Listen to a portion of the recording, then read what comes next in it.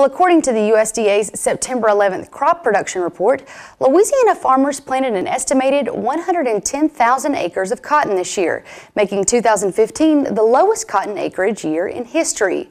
Years of low prices forced many farmers to turn away from cotton, but one Franklin Parish farmer explains why he remains faithful to his crop of white gold.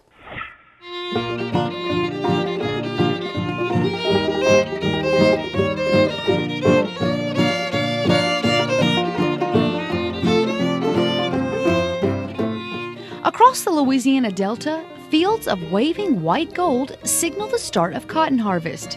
And for Jack Daly, this is the most wonderful time of the year. I just personally like it. I mean, it's an interesting crop because in the first thing, you're taking a perennial plant and you're growing it as an annual.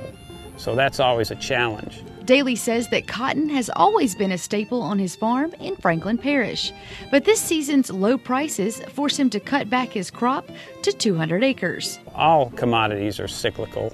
They've always been and they'll continue to be. So that's another reason we like the diversity of having corn, soybeans, and cotton in our rotation mix. As the markets go up and down over time, Daly says that one thing remains constant.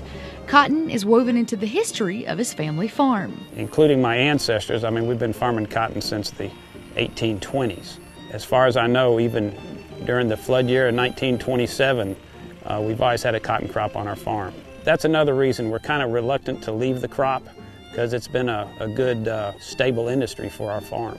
He says growing cotton will not only preserve his heritage, but it's also supporting the future of the industry. We are in danger in Louisiana of losing our infrastructure because the acreage has crashed so much.